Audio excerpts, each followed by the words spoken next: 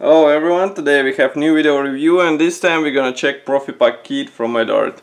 As usual, you can find detailed review article link in the video description below, so just click it and you will be able to read full review article with text in English and Russian and of course detailed photos. As you can see, this is a X-1 Mach buster from Eduard. It's actually a rare release of the previously issued kit from Eduard, so it's not a new tooled kit. But it's released as a Profipack edition kit. So as you can see, we have this nice box art on the front side. Here you can see comparison with my hand, it's not that big box. And on the sides we have 4 marking options which are included into this kit. And on the other side there is some information about the kit. There are plastic parts, photo-etched accessories, painting mask, and of course it's made in Czech Republic. This is a top opening box. And that's what we have inside. So let's start from plastic sprues. They are molded in dark gray plastic, as you can see, which looks quite nice. I mean, if we apply terms of the nice or not to the plastic sprues.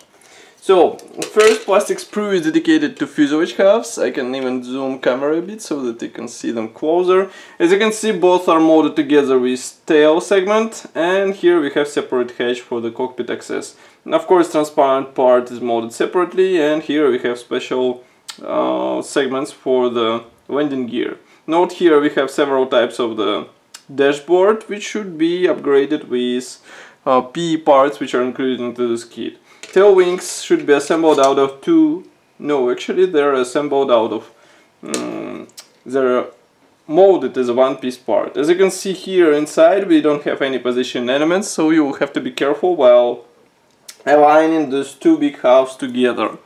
Next we have another plastic sprue, actually that's the second one and the last one.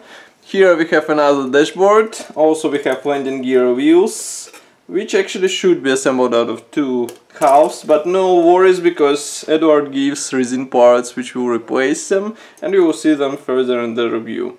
And of course wings are molded as one-piece parts, which is also quite nice, let's say bonus, which should be helpful in assembly. Then we have transparent part which is packed into the separate plastic bag. Just give me a second to open it. Of course it is molded as a one-piece part because canopy was not opening on X1. There was separate hatch as you saw before. And here you can see it.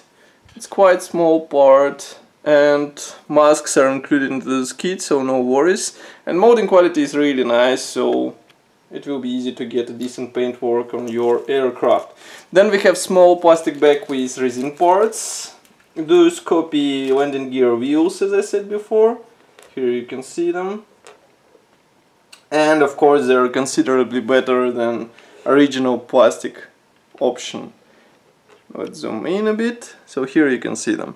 We have nice tire pattern, we have nice wheel hubs, which look actually good, and I think they will look even better after some careful painting. And I have no doubt that there are masks included, which should help you get a nice, accurate and precise finish. Here you can see assembly manual. This one is finished in typical Eduard fashion, so you can expect a short history note on the first page.